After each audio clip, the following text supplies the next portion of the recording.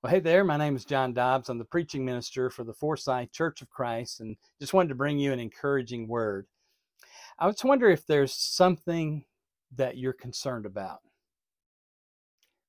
Aren't we all concerned about something? Something's weighing on our minds. Something's always there. Maybe do we have enough money to pay our bills this month, or do we have a health issue that's causing us some concern, or maybe it's something like our children. Are they in a good place in life, or are they struggling? It could be the economy, could be our city, could be not just our city, but our state, our country, our world. There's a lot that can weigh down on us and keep us kind of worried and concerned, and the list can go on forever. But being concerned means that we care, and that's a good thing. It's right to be concerned about things that need to be addressed in life, but sometimes those concerns can evolve, and sometimes they evolve from concern into worry, something that we think about over and over again all the time. And worry can evolve into anxiety.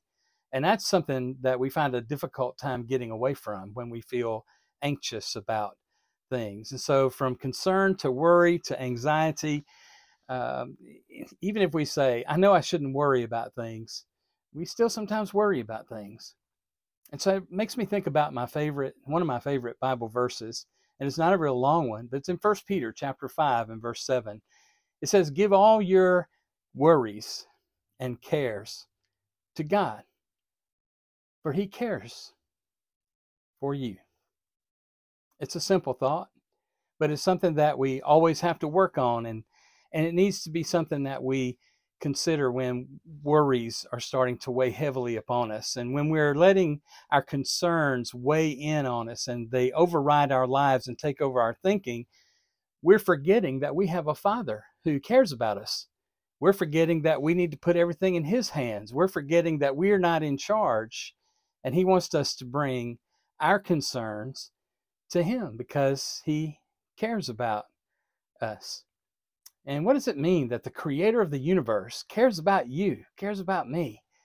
And when I bring my cares to God, I'm turning them over to someone who can work within life circumstances to bring about something good.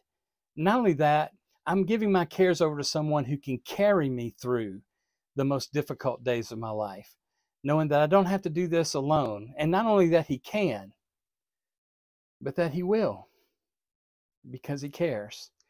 So, how do I give my worries to God? How do I give my concerns over to him? And there's a couple of things I might suggest, and the one is probably the most obvious, and that is we need to pray. We need to express our concerns to God, to express them in detail, to lay them all out to him, to give them to him, give them away to him, and let him carry that burden. And not only by expressing our cares and concerns in prayer, we also do so in faith, because when we pray and when we bring those concerns specifically to God in prayer, we are reminding ourselves that we're giving them to a God who cares, who's in control, who has power, all the things we don't have. We can put it in his hands. And as we pray and list the things that we're concerned about, we're reminding ourselves of that in faith. And we do so with prayer, with faith, but also with repetition. Because I don't know about you, but when things really are weighing heavily on my shoulders, I can't just pray and then they go away. Maybe that works for you, but for me, it's something I have to do over and over again, something I continue to bring before God.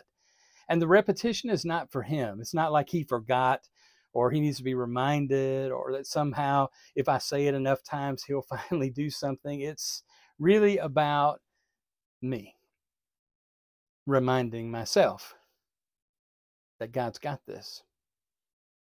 And so when I continually give my cares away to God, I'm doing so in prayer and in faith and in repetition, and also with vision, because when I start putting my concerns in his hands and think about it, I'm also going to be looking for his actions, looking for the ways he's working in that difficulty to bring about his will.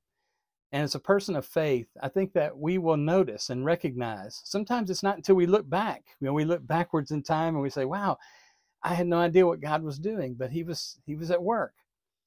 And so sometimes we'll have to look backwards to have the vision to see what God was doing. But he's been at work in your life, and he is at work right now, and he always will be.